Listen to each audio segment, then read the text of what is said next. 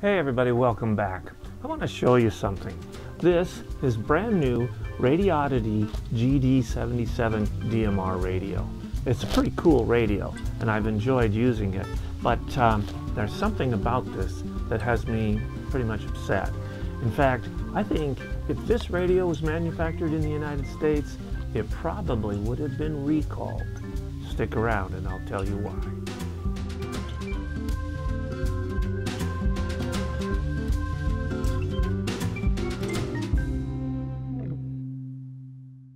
I put the radio back in the box that it came in so that I could show you something. But take a look here first. Nice box, nice picture on the box. And take a look at what it says here. Here's our Radioddity GD-77. And the package content lists everything there. We've got the battery, the USB battery charger, power adapter, manual, all of the regular stuff. But look at this right here. It says one USB battery charger. A USB battery charger seems common enough and ordinary enough, but let's take a look at it.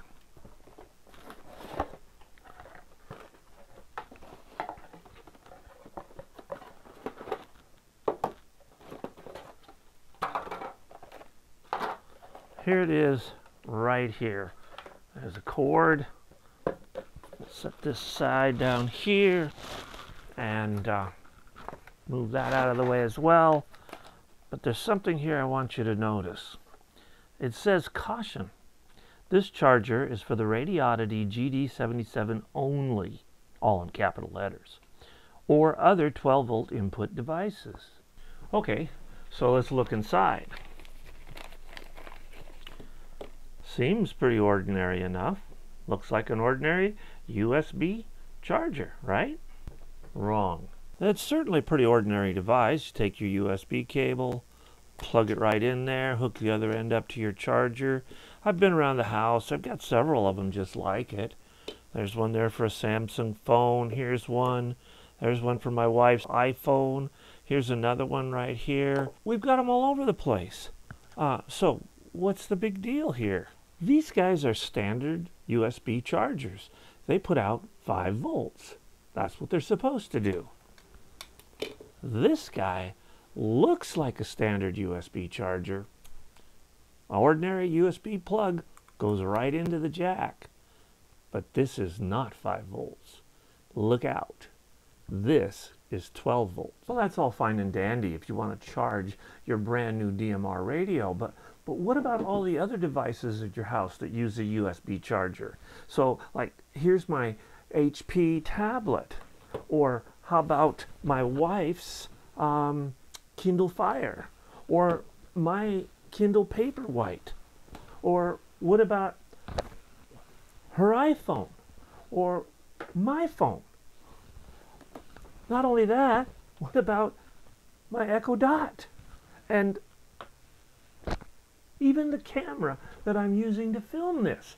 They all use USB chargers. Hundreds of dollars worth of equipment sitting right here. All of them would be damaged if I plugged them in to this charger. That's just plain irresponsible. It should never be in our home. I've got something I want to show you here. It's a simple electronic circuit. I wanted to do a little experiment to demonstrate something.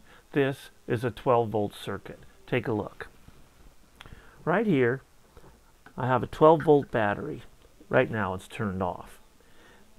When I turn it on, the electricity will go through this cable here to this little jack where I've added 2 alligator clip leads. These leads go to this resistor.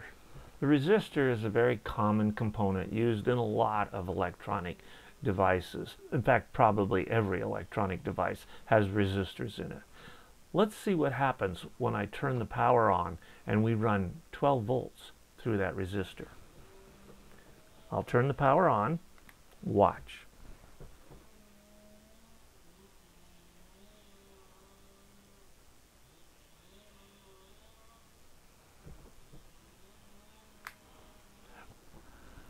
There's a saying, you know, things stop working when you let the magic smoke out.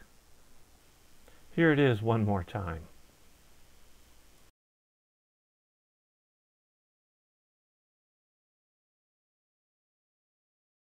Like I said before, this is irresponsible. This should be recalled. This device should never be allowed in our homes. Can you imagine a week from now somebody plugs their iPhone into this, or a month from now, or you put it in a drawer and it's forgotten about for 1 year, 2 years, and you get it out and you plug an expensive device into this thing expecting it to be a 5-volt charger when it's not, it's a 12-volt charger? So what are we going to do about it? Well, I've got it in my house. I want to make sure that nothing gets plugged into this thing except for the cord that came with it. This cord. Nice thing about it is it has a barrel connector at this end, but it's got that USB connector here. So let's plug it together and let's make sure that it can't be unplugged.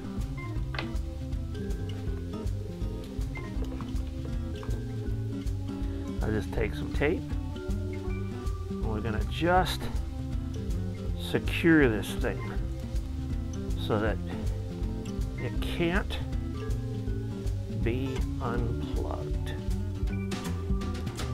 Not only that, but nothing else can be plugged into it. That should do it.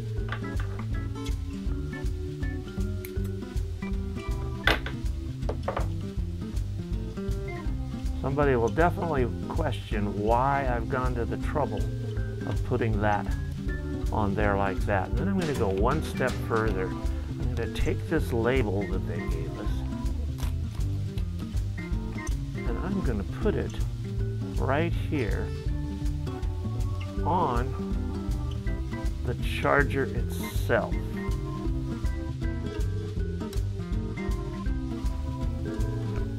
Now I think this is safe. Take that, Radioddity. Should the GD-77 be recalled? I don't know. It's a perfectly good radio. But if you own one or you decide to buy one, you should definitely do something about that charger. I'm Bud Churchwood. Thank you for watching. And hey, don't forget to subscribe, like, and share.